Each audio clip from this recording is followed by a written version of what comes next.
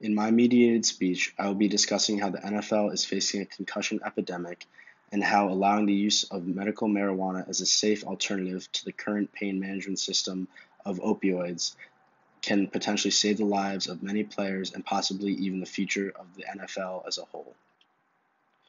In the 2015-2016 NFL season alone, there were 271 reported concussions, according to ESPN. That number is a 32% increase from the 2014-15 season. In 2017, Dr. Ann McKee studied the brains of 111 deceased NFL players in search of more information on the long-term effects of the violent nature of football. McKee found that 110 of the 111 NFL brains were found to have traces of chronic traumatic encephalopathy, otherwise known as CTE.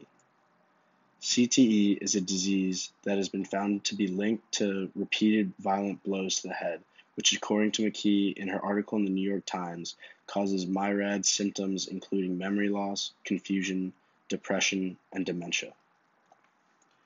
Currently, if an NFL player has an injury, including a concussion, they are prescribed a highly potent dose of opioids such as Vicodin and Percocets. Opioids are highly addictive and easily abused. Long-term abuse can result in liver damage and overdose. Retired wide receiver Calvin Johnson spoke about how readily available doctors made these pills in an interview with ESPN, saying, "If you were hurting, then you could get them. It was nothing. I mean, if you need Vicodin, call out, 'My ankle hurts,' I can't play without it," or something like that. That's how easy it was to get them. So, if you were dependent on them, they were readily available. If the team doctors and trainers were going to give them out, they were giving them out like candy. In an interview with the news outlet Vice, retired NFL linebacker Keith McCants revealed that he was consuming over 183 pills per week. Former tight end Nate Jackson publicized how the pill pushing of NFL doctors got him addicted and reliant on opioids throughout his career. With opioids, I generally experience withdrawal symptoms after 3 days. On the fourth day, I would become irritable and itchy. Recently, offensive lineman Michael Orr posted an Instagram photo with 10 pill bottles on his bathroom counter with the caption, "All for the brain, SMH." Orr was an active member of the Carolina Panthers at the time. Many retired players have said that marijuana is a more effective and safer alternative to opioids. Retired offensive lineman Eugene Monroe has started a pro-marijuana company that's slogan is "Cannabinoids for Pain Management and Neuroprotection." Monroe publicized how the use of medicinal marijuana has changed his life. "Managing pain with pills was slowly killing me. Now I'm able to function and be extremely efficient by figuring out how to use different formulations of cannabis."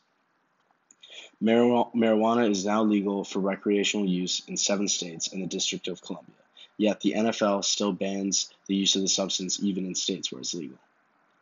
Marijuana is significantly less addictive than opioids and could save the future of the NFL.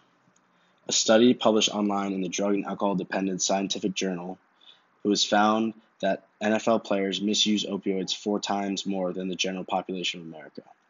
According to ESPN, 52% of the retired players who took part in the study said that they used prescription pain medication during their playing days. Of those, 71% said they misused the drugs then, and 15% of the misusers acknowledged misusing the medication within the past 30 days.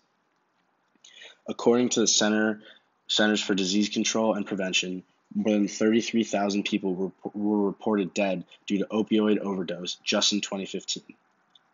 According to the Drug Enforcement Agency, the total number of deaths reported from marijuana overdose is 0. With the collective bargaining agreement ending in 2020, a pivotal negotiation point for a new CBA will be the NFL's drug policy and the use of medicinal marijuana. If unable to negotiate a new CBA, players will be locked out from league activities, and this could be potentially detrimental to the NFL.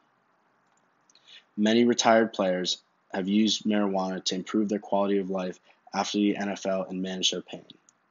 By legalizing the use of medicinal marijuana, the NFL will show that it cares about their players during and after their careers. Even Dallas Cowboys owner Jerry Jones has been publicly active about supporting the legalization of marijuana in the NFL.